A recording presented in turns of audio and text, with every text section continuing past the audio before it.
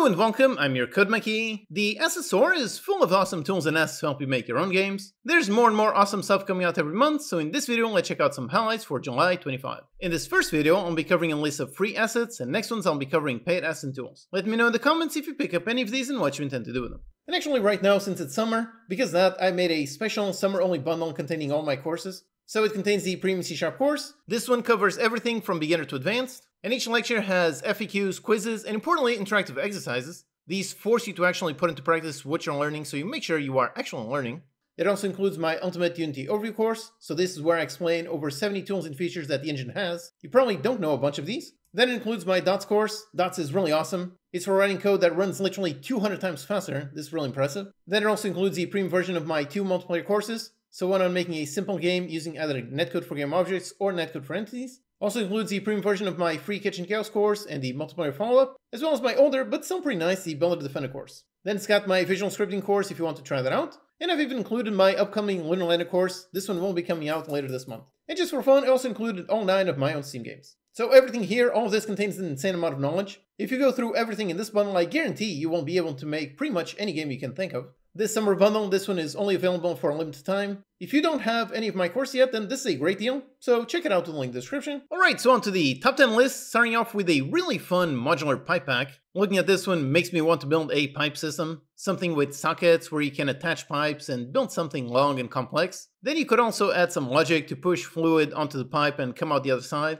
That fluid could be water, could be lava, could be literally anything. So I think that could be a really fun weekend project, and you could definitely build that with this free pack. This one includes straights, bends, intersections. You've got some valves, some hot pipes, water pipes, bulging pipes, so really all kinds. In total, 37 pieces. So you could indeed take this to make all kinds of pipe shapes. And if you want to make giant custom crafting stations, then this dev also has a full pack all about that theme. Next, for an interesting tool, here we have the Project Organizer. This one basically lets you define some file extensions and folders, and with one click, move all those files into the correct folders. Now, personally for me, I always make sure to keep my project organized as I'm building it. I never let it actually become a mess, so I wouldn't necessarily need this tool. But if you don't have that habit, then this can be a really useful quick cleanup tool. You can just press a button and everything is instantly more organized. You can even include and exclude some folders, just in case you have some special files that are intentionally meant to be in separate folders. This one scans your entire project and finds all files with those extensions. So yep,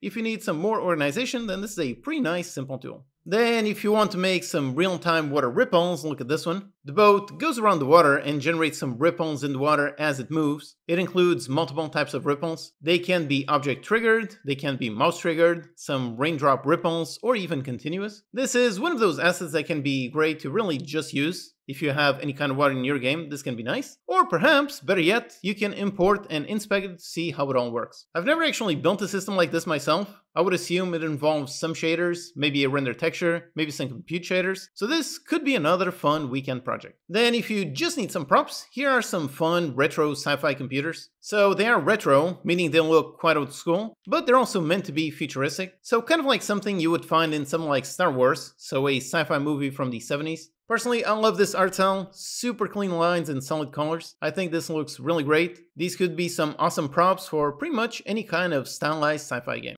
Next, for another fun system, here we have a Objects Rewind system. So this one is another project I'd love to build someday. It's another fun weekend project. The objects fall along with gravity and interact with one another, and as they do that, basically all the positions and rotations are stored. Then with all that data, you can easily rewind and bring the objects back in time. So this could be a fun mechanic in your game. If you're making anything that involves interacting with physics objects, then being able to manipulate them like this can be quite a lot of fun. Next, here's an interesting one. It's a kit for making smartwatch games. I have to say that's one area that I've long wanted to research, but I've never been able to find the time. I do have a smartwatch, and every time I look at it, I think it would be nice to make something for it. On this asset, the asset page has a really nice detailed tutorial explaining how to make a build that runs on Wear OS. This package contains basically all the templates and manifest files you need to publish on your watch. So basically this one handles all the technical stuff, and then you just have to make a fun game that can fit on a tiny screen. If you have a smartwatch, then maybe take some time to try this out. Then if you want a nice, fun pixel font, look at this one.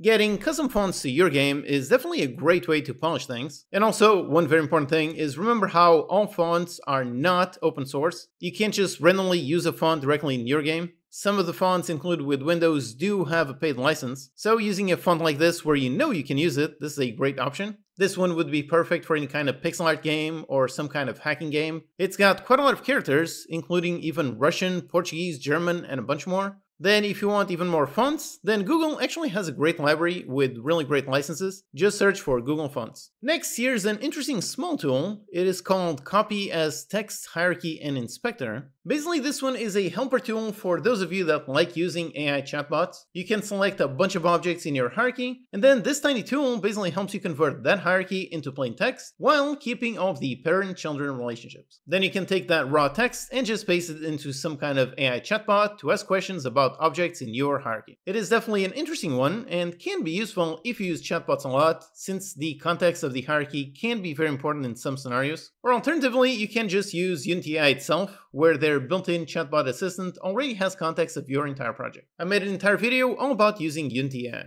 Then if you work a lot with APIs, here's a simple tool to help you do that. Basically, it helps you create all kinds of requests to interact with pretty much any API you want. You can define the base URL, define the headers, set up the data type, timeout time, you can set up the retry count, and really then just make the request. You can do all of this either through the inspector or through code, and you can even set all that up using some nice scriptable objects. So define the URL and all the endpoints and then easily contact them. So yep, if you work a lot with APIs, then a tool like this can definitely be quite helpful. Or if you just want to do HTTP requests, you can check out my CodeMonkey Toolkit asset, where in there I included a really nice web request tool to also help simplify a lot of this as well. And then for a fun visual pack, here we have a nice camping low poly pack. It has quite a few nice stylized meshes. You've got 20 prefabs, so it includes a tent, you've got a campfire, there's a nice log bench, there's some plates, some cutlery, there are some cans, trees, and a bunch more. So this would be a really nice starting pack for some kind of camping simulator, or really just any kind of survival game. Alright, so those are my top 10 free new assets on the Unity App Store for July 25. There's links to all in the description, and also check out my own free input assets on the store.